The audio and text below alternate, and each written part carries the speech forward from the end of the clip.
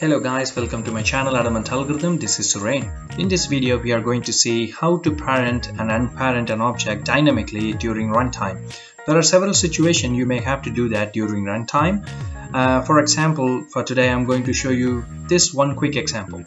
Let me quickly play this game, and as you can see I have a very simple character movement and I have a moving platform. So I'm gonna just try to move on top of this platform. Oops, sorry. Yeah, as you can see, I'm unable to stand on the platform, correct? And this might be most of the cases.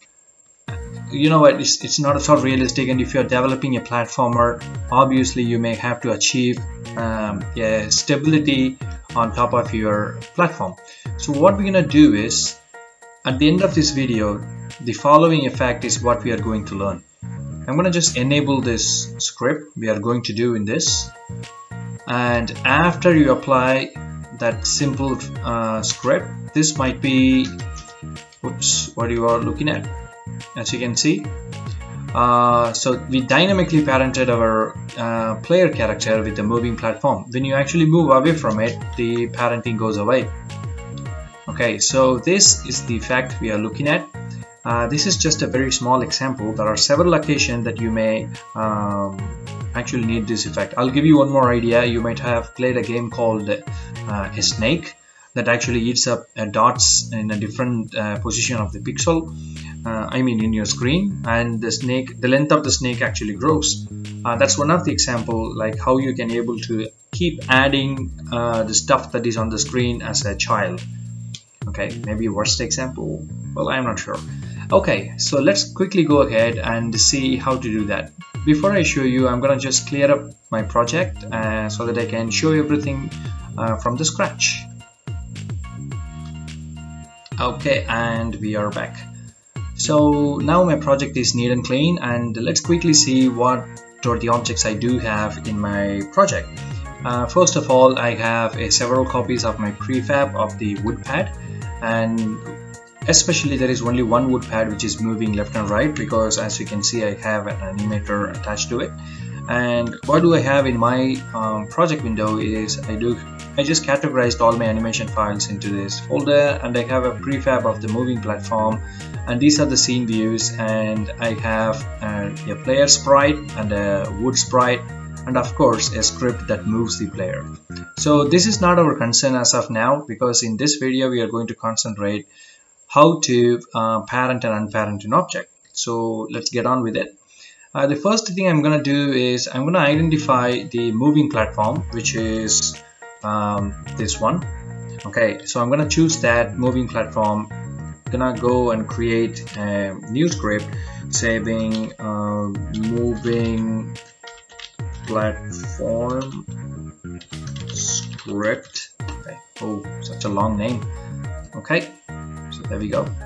Wait for it to compile. Yep, that's done. So let me quickly go ahead and edit it. So first thing we may have to do is we need to detect when our player is going to stand on the object, the moving platform. So we're gonna say can be public, so it's not a big deal.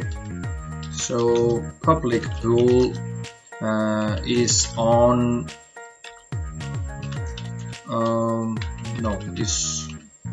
is on moving platform. Well, I'm gonna say it false by default. So the next thing is, obviously we may need our player, so public game object my player. Okay, so what we're gonna do is, how we are going to detect that these things happens. If you watch closely, my player has a box collider on it, so obviously it can detect collision, and also it has a rigid body component attached. So this is vital for this. Rigid body is responsible for physics calculations, and box collider is responsible for collision and triggers. Well, basically it's not a trigger. See, it's not a trigger. And the other one is the wood pad. The moving platform also has a box collider, and this is the script which we have created. As you can see, we have a boolean now because it's a public, and something is waiting for our my player, which is we will be doing it pretty soon now. So what are the other things that you need to be clear about is, as you can see, I have selected my player object and I have assigned the tag player to that because we are going to use that in the C# script. The first thing is we need to detect when our player go and stand on this platform. We need to know somehow.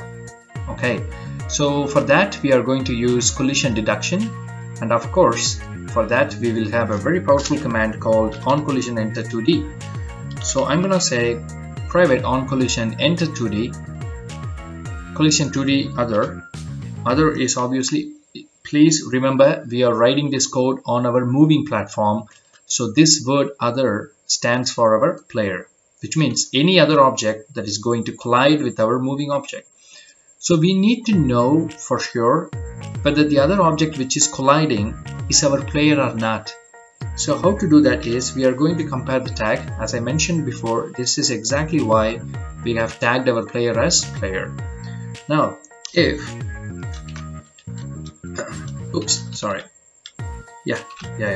if other dot game object dot compare tag is going to be player, then what happens? So we say that our boolean is going to be true, because this is how we know the other object which is colliding with ours is our player. So we're gonna say this boolean is on moving platform is false by default. So we're gonna say is on moving platform is equal to true. Oh god, I just made the name really long. It's really difficult for me to pronounce now. Is on moving platform is equal to true. And what happens is, after the collision is finished, if our player is leaving, at the time also we would like to know. So at the time, instead of enter, it's going to be exit to the collision to the other. If the other game object which is leaving from the collision is tagged as player, then obviously it's not on the platform, so we are going to say false. So what happens now is, when entering the collision, if the other object happened to be our player, it's going to be true, this condition. When it is leaving, it's going to be false. Now since we know that now, the next thing we need to do is we need to find a way to apply this moving platform as the parent or not. How to do that is in update function, because we need to check at every frame at what frame the player is entering. So in the update function we are going to say if is moving platform, which means if this condition is true, then what we need to do is game object dot, which is not game object, we have already declared our game object as my player, so we are going to use the same my player dot game object, my player dot, and go for transform dot set parent. So in here you need to tell to which thing you are going to set as a parent. So we are going to take our player and set it as a child of this dot transform, which means I told you before, this script belongs to whatever we are writing here, it's belong to the moving platform.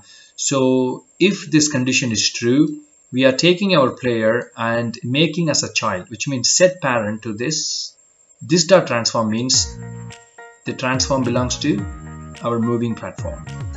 Okay, so now my player dot transform set parent this dot transform.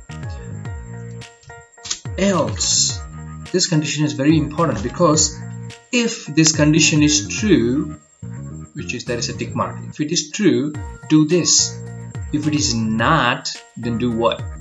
So we need to make sure our transform is not parent to anything. So instead of saying this dot transform, we will assign it to null.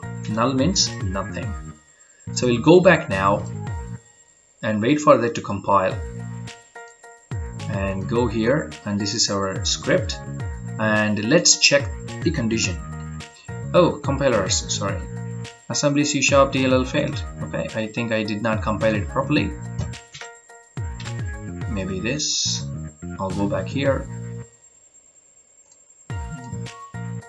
Just one second, what's wrong with this? Maybe you need to save the file. Save all. Okay, let's go back here. Okay, so everything is variable my player. Oh, of course, thank you, Unity. I used to forget most of the time. Okay, in this, oh sorry, in our moving platform, you remember we actually have a public game object because we are identifying our player. So we need to drag and drop our player. So now everything is fine. So let's go ahead and check whether everything works fine. Okay, so here we go. Oops, I jump. There we go. Okay, if you notice, okay, if you guys notice this area, okay, whenever our player is going to be on the top of this platform, you can see our player is moved under the wood pad as a child right here. Okay, and you can see a small, you know, the inverted triangle. Okay, so how it works is I'm gonna just move this and I double click and the space. Yeah, there we go. Okay, as you can see now, it's right here. Okay, and whenever you move away from it, it actually goes back to the normal. So this is exactly how you can able to make it works. As usual, we have actually kept our logic in this beginner level tutorial as simple as possible. And anyway, so if you have come this far in this video, I think you like the content of this video and the channel. So have fun, guys. I'll come back with another simple tutorial with a very simple logic pretty soon. And take care, all of you. I'll see you guys again in my next video. Bye bye.